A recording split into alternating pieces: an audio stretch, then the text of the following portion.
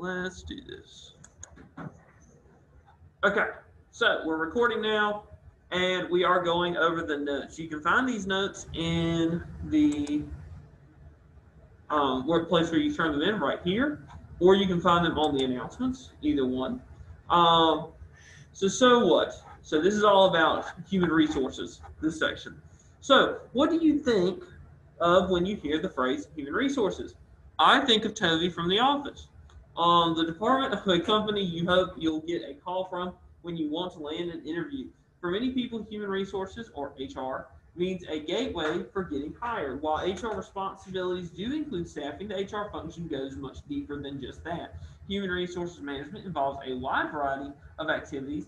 HR employees make sure you get paid, stay safe on the job, and have the tools you need to succeed. Read on to learn more about the importance of human resources in any business, big or small. So if we go to the module, again, just a quick reminder, make sure you got these notes out, make sure you're filling in the blanks, and then submit them. I have not been really picky about how you submit these because it just is hard really for some of y'all to turn it in on Chromebooks and things like that. So I'm not going to be picky. This is kind of a long section, so just bear with me. If you kind of follow along, again, this is where you submit it. If you follow along through all these, you will do well, and you will not have to worry about anything. So just bear with me. It shouldn't take too long, and I won't read them word for word. I'll probably summarize some stuff too. So human resources management activities. So a successful company has many resources it uses to accomplish its goals. It has facilities, perhaps a small one-person office or location all over the globe. It has capital, whether it's a $1,000 loan from mom and dad or millions from investors. And it has human resources, maybe just two partners in business together or hundreds of thousands of employees. Human resources are people who work to produce goods and services, and they are invaluable to a company. Human resource management is the process of planning, staffing, leading, and organizing those employees. Human resource management is a function of business as well as a department. In other words, bigger companies may have a great number of employees dedicated solely to managing human resources, but even in small businesses without an official HR department, this important function still remains and is most likely managed by the owner. And even in big companies, human resource management is not contained solely within the HR department. Supervisors and managers across the organization also take some parts in managing human resources, although their level of involvement varies from business to business. Managing a business's human resources is a big job that only gets bigger as a company grows. Let's look at some of the main activities involved in this function. So, oh my, staffing. So a business is only as strong as its employees. So making sure appropriate staff is on hand is a main priority for human resource managers. Staffing involves more than just interviewing and hiring. It starts with a determining need where the company is lacking the human resources it needs. So has an employee recently retired or transferred to another position? Has top management created entirely new position? Basic stuff. Honestly, a lot of the stuff we're going over in this class is common sense. I mean, human resource is getting resources that are humans. So you are basically hiring people for different jobs. So they have to determine what jobs need to be filled. So after determining needs, human resource managers must determine job descriptions and specializations for each position in the company. A job description is an example of the responsibility and tasks associated with a specific job. It describes what an employee in position does. For example, a job description for a marketing assistant may list responsibilities such as preparing brochures and assembling consumer reports. A job specification, on the other hand, is an explanation of the skills, knowledge, and characteristics required for the job. It describes what an employee in that position should be. The marketing assistant position then may specify that the employee may have at least 1 year of experience and pay close attention to detail. Again, the main thing you need to hear now and know the difference between is a job description and a job specification. So, with all that being said, let's think about it this way. Was it this class I talked about the pool where I worked? Yeah.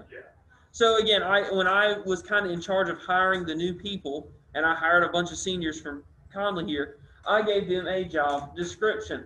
Really didn't have to give them a job specification because if you can breathe and communicate to people, you can basically do that job.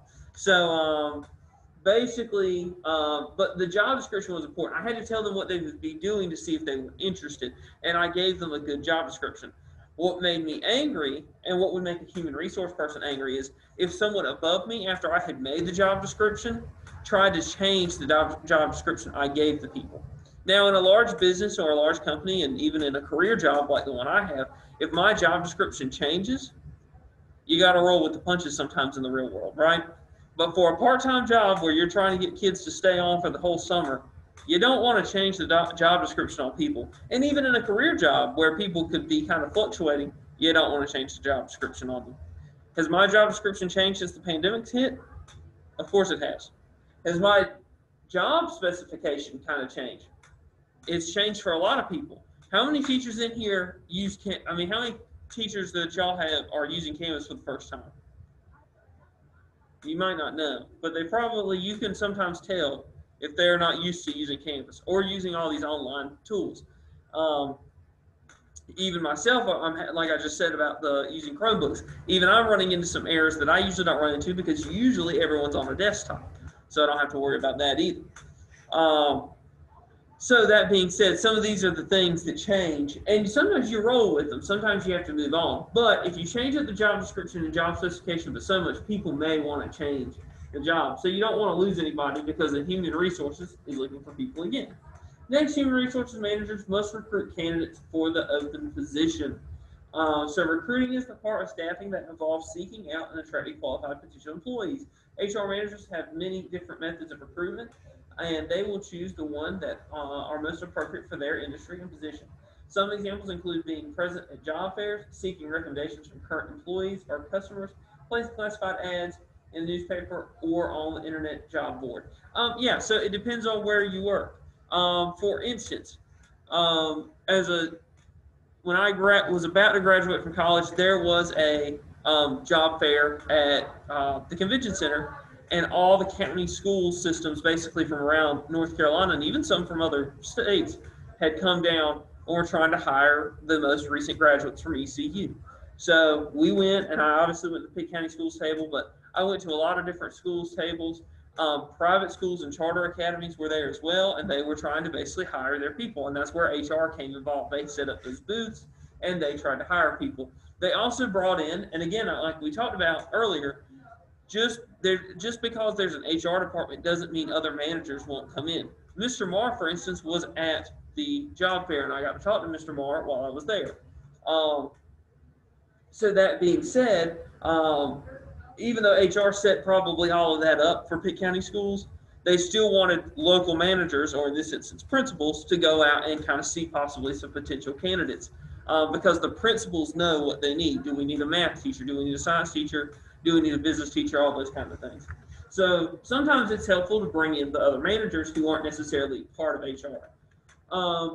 When a pool of potential candidates has been identified, human resource managers must then begin the process of screening the applicants and selecting which ones to interview. So they're not just going to interview everybody. There might be, around here, there might not be that many candidates for a job, but up in New York and then like Los Angeles, all those big cities, Chicago, things like that, there's probably a lot of people who apply for the same job, and they have to go out and probably try to narrow it down to a few people just to interview.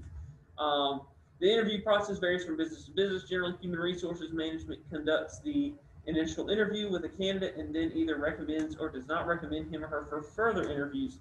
I technically had 2 interviews even for working here, so some large companies may even have more than 2. It just depends. I interviewed with just me and Mr. Marr at one point, and then I interviewed Mr. Marr, Ms. Hudson, who is the CTE department chair, and Ms. Evans. They sat in, and then they showed me this room that I would probably be teaching in and all that. So that's how that interview worked, even just for me. So big companies are going to have even a more extensive interview process. When the final candidate has been chosen, human resources management will extend the job offer with its specific terms and conditions. Sometimes a candidate will try to negotiate part of the offer. When this happens, HR will be involved in the negotiations process. If the first choice candidate does not accept the position, HR will work with the involved manager to choose another candidate or conduct further interviews. Human resource management involvement in staffing doesn't end when candidates are hired. There are still several onboarding activities to complete. such as employee orientation and various types of paperwork, insurance, tax withholdings, direct deposit, citizenship information, etc. So orientation also varies from business to business. It may involve giving the employee a tour of the facility and making introductions, giving the employee information about company procedures and policies. Let me tell you, Pitt County Schools new employee orientation sucks. It really sucks. Because work days begin, let's just say like on August 12th, like official work days for teachers come back. You have 3 days at J.H. Rose High School that you have to stay at for 3 days, basically full. You're going in the morning and you don't leave till like 3 o'clock. It's basically like a full school day. And they teach you about how to be a teacher, which is kind of insane for the people who have gotten an education degree, who spent 4 years learning how to be a teacher, and then you just spend 3 days also to learn how to be a teacher once more.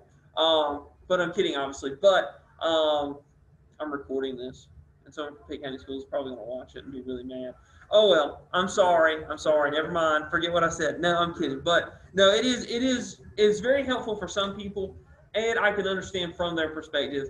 They don't know what you learned at your university. Who knows what you learned at your university? So it can be very beneficial. And some people don't have good clinical teachers either, so that kind of comes into effect as well. Thanks. Yeah, I was like, I covered it up pretty well, I think. But it is true. I had a very good clinical teacher, and some people I learned, like, at that thing, they were like, yeah, I don't know any of this stuff. And I was like, that's pretty sad that you don't know any of this stuff. Like, you should have learned this. But it does happen. But anyway, you spend like 2.5 days technically there, and then the last half day you go back to your school, and your lead mentor, which is Miss Deans, the history teacher, I don't know if y'all had her, but she kind of showed us around the school and gave us a tour of the school and helped us out about things that would be going on in our school, because you just learn basic Pitt County schools procedures at that. And every school is a tad bit different. It's just how it is. So that's your orientation, or at least that's what my orientation was like. It was very, very long though. And sometimes it's long, sometimes it's short. It just depends on the business you work for. I'm sure if you just go to a local company here in town, their orientation is probably like quick, and then it's just on-the-job training. You're just learning as you're going. That's how most small companies work. Staffing responsibilities also extend beyond just hiring and orienting new employees. In addition, they deal with various job changes that occur within the company. This includes transfers, promotions, retirement, resignations, dismissals, and layoffs. Each type of job change creates work for HR managers. They may need to fill positions quickly or offer severance packages.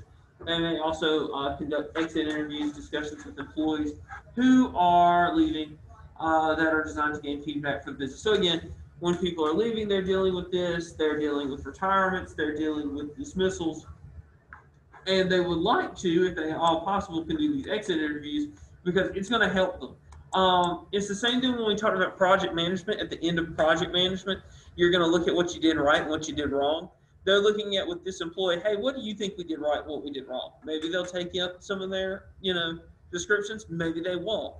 It just depends on the situation.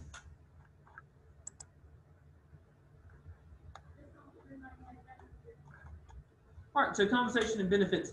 So human resource management is also responsible for overseeing compensation and benefits for all employees. Compensation is a pay for work completed.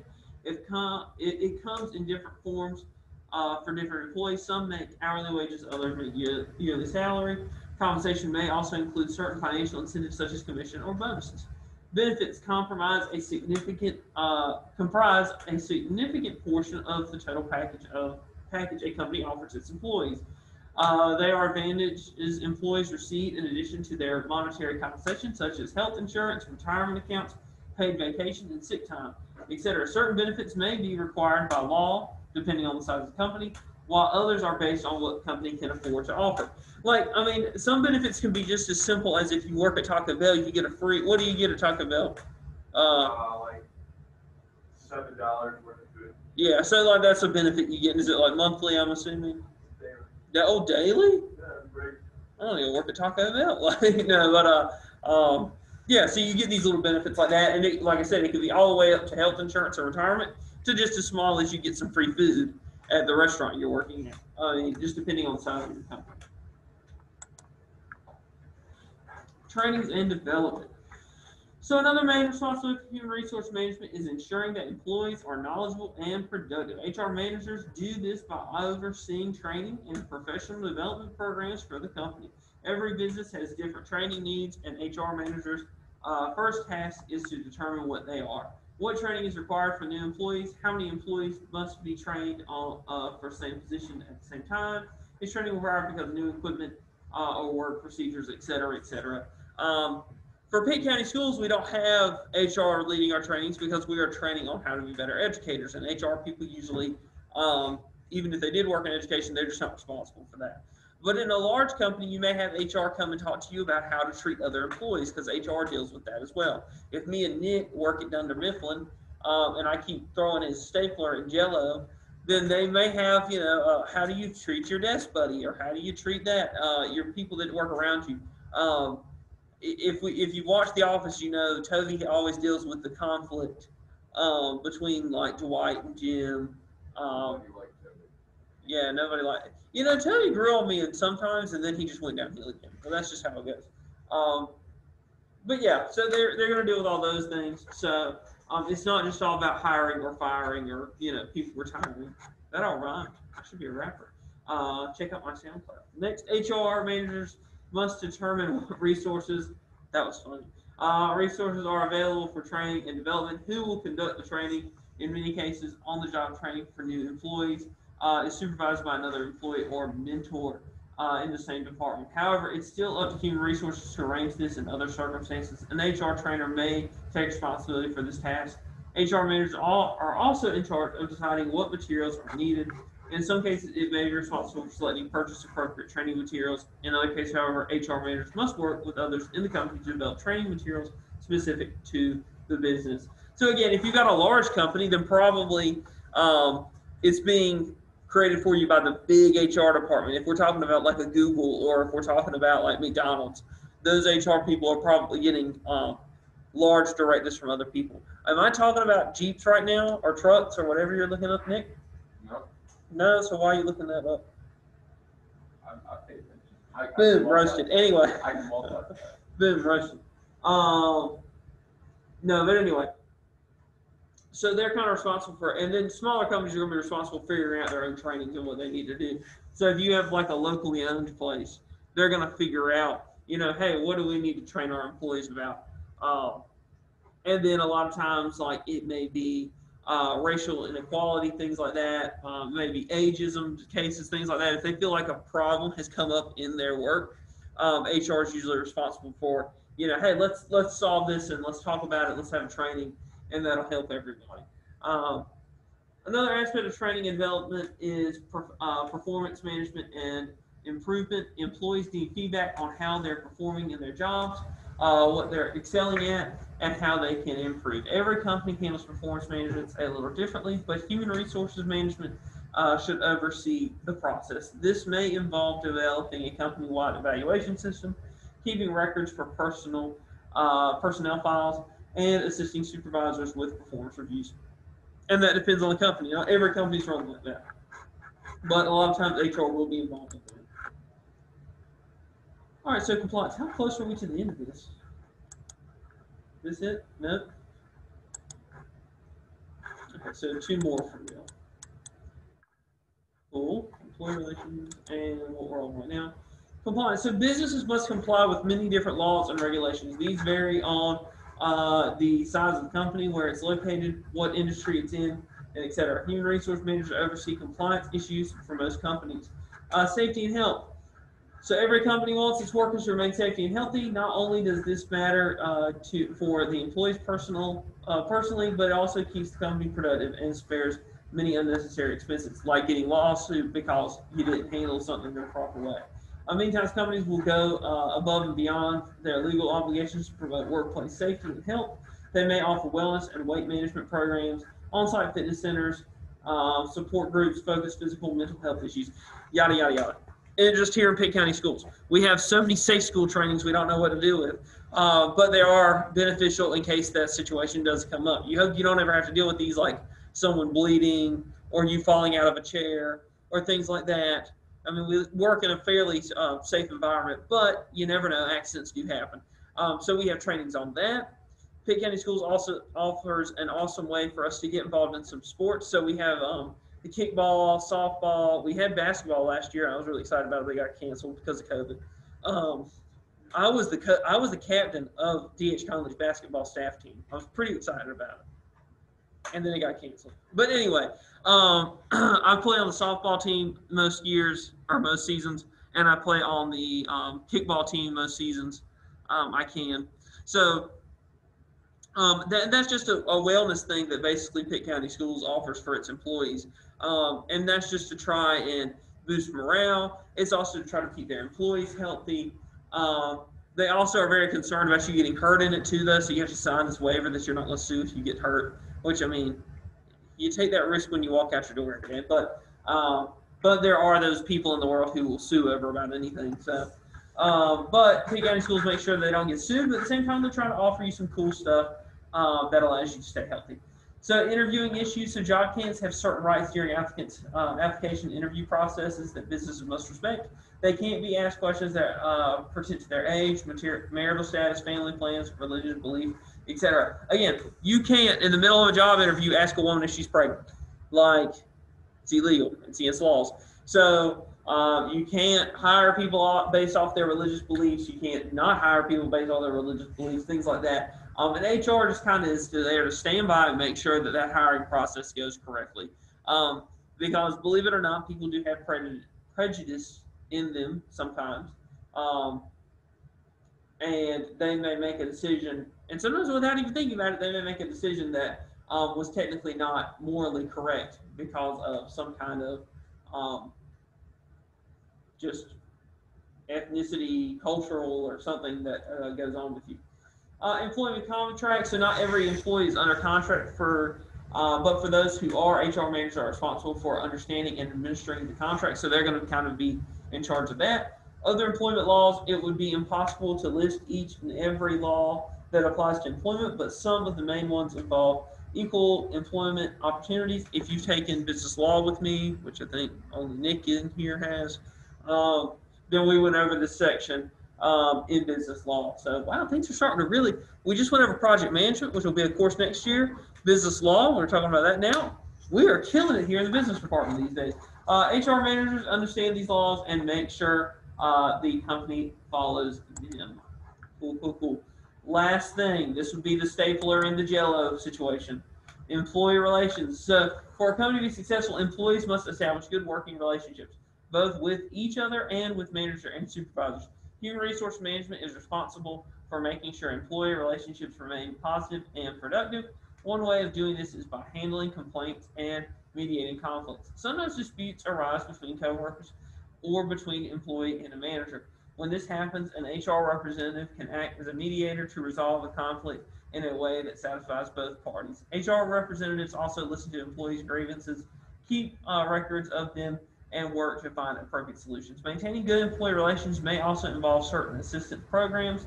These could include helping with short-term housing needs or new transferring employees, organizing carpools, or assisting employees with career and educational planning and decisions. Employee assistance programs vary widely from company to company. Human resource management is also involved in labor union relations at companies where unions are present. HR managers may help negotiate labor contracts and deal with any related issue problem in companies without labor unions. HR management functions similarly, but it's less formalized that in way. So real quick to go to unions, I want to go over that and then I want to talk about something else. So unions, really, you don't worry about that. If y'all plan on working, honestly, in the South, you don't worry about unions. If you're working up north somewhere in a northern state, you may have to deal with unions. The main reason for that is if you go back to the 1800s and into the early 1900s, most of what was in the South is farming. So people didn't have unions because they were just working on farms, and the people at North were working in factories. Well, that's why they created unions. If we go back to some of those Industrial Revolution ages, we talk about the different unions that were formed to help. And honestly, if you look at a map, we do this in business law, if you look at the union line of where there's unions and when there's not, it's literally the South and the North basically split. So, and I don't understand the union laws that well. I understand it well enough to teach business law, but because we don't have to really deal with it here in North Carolina, it's not something we really think about much. But it is definitely something to think about if you were to move up to Pennsylvania or to New York and do a job there. There will be unions, and sometimes you have to be in a union to actually have that job. So that's something really important to think about. When it comes to employee relations, it's really important for a manager, considering this is business management. We'll get on that note for a minute. It's really important for your employees to feel comfortable coming to you and talking to you. I definitely feel comfortable going to Mr. Marr about any issue I have and talking to him. And part of that is just because he's created an environment that allows you to feel that way, at least in my opinion. He plays on the softball stuff. He does the kickball stuff. That's just one example of he's involved, and that way he's interested and he wants to do stuff for the school. He gets the Kona ice truck for us. He's always really excited about that on one of the work days. And he gets us a Kona ice truck, and we get the Kona ice stuff. And it's not that he's getting us Kona ice. It's that he cares enough to actually do something for us on a work day. And usually he tries to organize different food days, things like that, and tries to get that all worked out for us. Just this morning, for instance, he's probably got a lot going on, but there were the leftovers from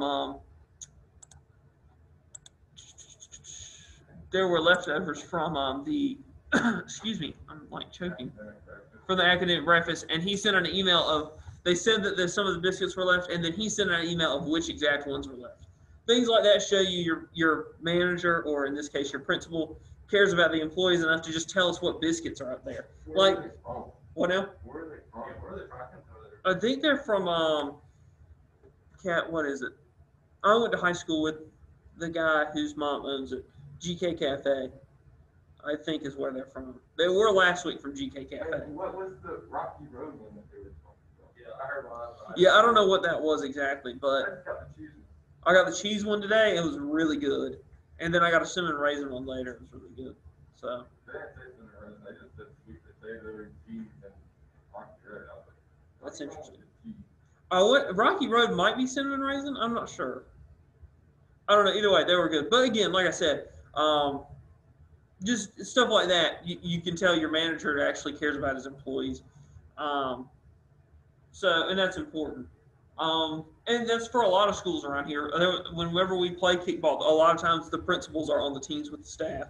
And that shows that if he's going to come out there or she's going to come out there to play with play a sport with their staff, they obviously care about their staff. And that's important to do. It makes employee relations a whole lot easier to handle.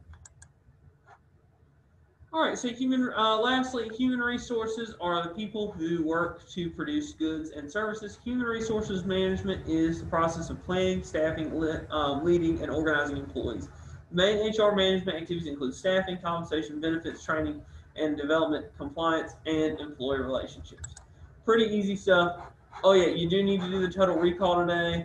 I did not put points in for that, so I'm going to do that real quick. And I'll add this to the announcements as well. So nothing too bad. It's probably not with so many questions. Yeah, it's not too bad. And this will go on the next 6 weeks, so don't worry about this. You're doing it today, but it won't be due till like next week, so no worries. All right, are there any questions on what we went over? Anything that y'all want to talk about? For people on the recording, if you're watching this later, you can email me any questions. So I'm going to stop recording so y'all have